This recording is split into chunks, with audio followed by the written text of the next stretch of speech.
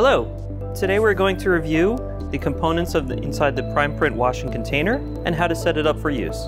First, let's go over the parts of the washing container itself. On the outside here, we see the white RFID chip, that's radio frequency identification chip. The Primeprint PPU will read this chip to identify which washing container is inserted, track its history, and of course match its resin type to what you're intending to wash.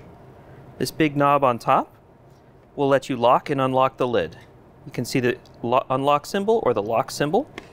You'd want to lock it anytime you're moving the washing container around or if you're going to store it for some period of time.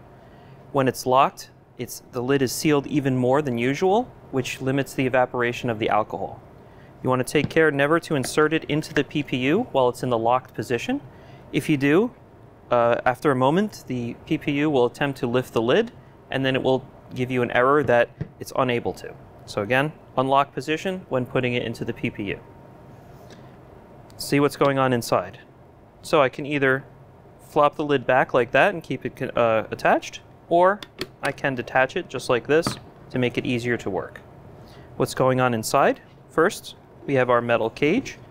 This is designed to catch anything that would detach from the Primeprint build plate, in very unlikely event, but if it does, we want to make sure it does not contact this agitator here, which will be spinning as it moves the alcohol around.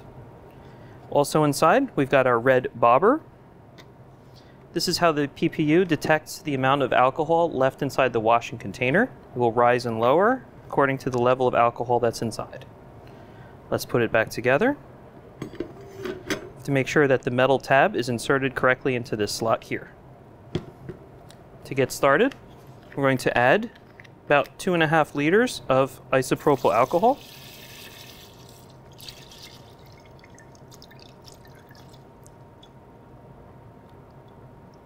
Remember, we are not filling it to the top, we're filling it only to the maximum line. Just below it is good.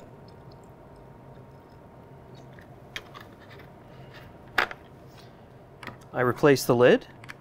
I want to take care that the hinges are properly engaged. Lid is on top, and we put it into our PPU. Slide it inside. Either spot, doesn't matter. Right away, we can see that the RFID chip has been read. It's detected a new washing container. We could name it if we like, or just click OK to confirm. We have to tell which of the model or other resins we would be using for this container.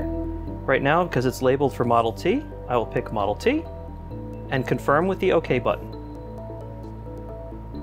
Once I put in the second washing container, the Primeprint PPU will be ready to post-process.